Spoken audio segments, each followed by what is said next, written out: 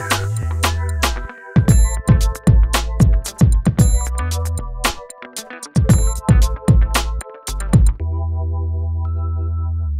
this is Dr. Scott Kilberg with the Video Foot Doc, here with another video for you on all things foot and ankle.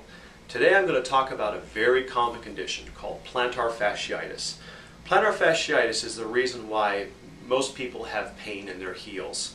A lot of people will associate heel pain with what is commonly called heel spur. Well, oftentimes there is a spur that is part of this condition, but the spur itself does not cause any pain. And the pain in the heel usually is caused by inflammation of a tissue called the plantar fascia. The plantar fascia is a broad, tough band of tissue that basically starts on the heel bone and progresses to the ball of the foot on the bottom of the foot. It basically is sort of the tight strap that forms the bottom of the arch. Well, for a multitude of different reasons, this tissue can become injured and become inflamed. People who have flat feet will injure this tissue just by simply stepping and walking, and this type of injury has been occurring for many, many years because of the strain that occurs to this tissue during the flattening of the foot while it's standing and walking. People with high arches develop this condition because when you have a high arch, you can't flex the foot enough to absorb shock, and that shock gets transmitted into the plantar fascia itself.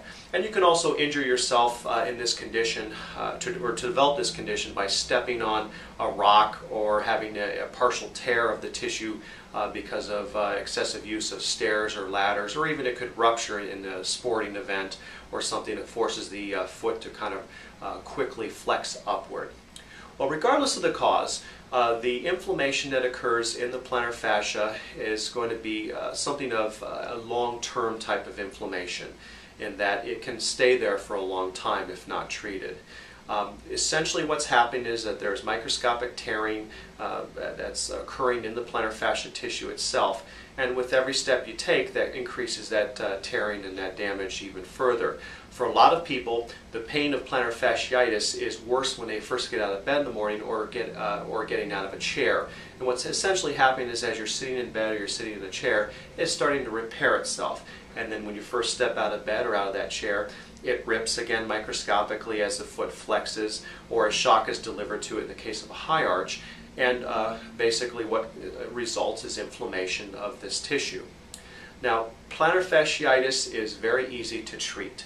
Plantar fasciitis needs reduction of inflammation, which is accomplished through stretching, icing exercises, anti-inflammatory medication, as well as injections of cortisone-like medication into the region surrounding the plantar fascia, which will help to rapidly reduce the inflammation.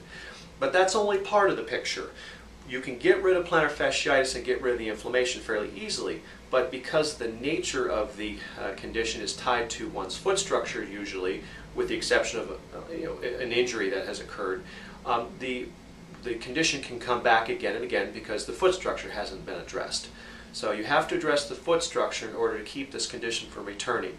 For people with flat feet, that means getting into some type of arch support. Now, traditionally, a prescription orthotic is the best way to go because that will give the foot the best likelihood of maintaining a more normal shape and decreasing strain to the plantar fascia, although in some milder cases, over-the-counter inserts can be used.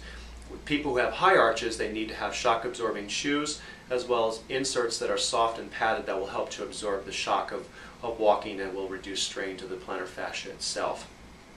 Now, once the plantar fasciitis has been treated, and once the foot has been stabilized, either by increasing the arch support or by increasing shock absorption, whichever is needed, the condition has a much less likelihood of returning, and success is usually long-term for this condition. If you do develop heel pain, don't simply live with it. A lot of people do and try to deal with it and think it's going to go away on its own. If there is pain that develops, please get treated, as it is something that's very easy to treat, but if left untreated, can persist for many, many years, as it is not likely to go away on its own. Well, I hope you enjoyed this video. Please look for more video on all things foot and ankle on this site as well as others, or you may check out my website at www.inpodiatrygroup.com. Thank you.